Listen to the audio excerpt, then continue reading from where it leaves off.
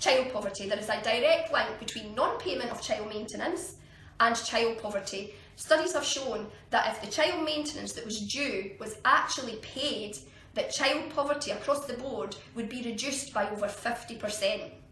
That's huge. That is a big thing. So by doing one thing, by making the government, who is responsible for the child maintenance service, actually enforce those that are meant to be paying, then child poverty could be reduced by half, like that.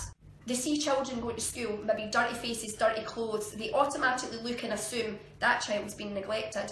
No, that child might just live in a family where they can't afford to replace the washing machine, they can't afford to heat the water to wash the clothes, they can't afford the laundry detergent and the soap, they can't, or even if they do manage to heat the hot water and wash the clothes, where are they going to dry it? If they can't afford a tumble dryer or they can't afford the heating, do the kids go to school next day with soaking wet clothes, with clothes that are slightly damp?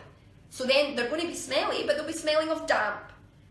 People just judge. What about kids? They go to school. My kids have had to do it in the past, to go to school in the summer with their wellies on because I couldn't afford to replace their school shoes.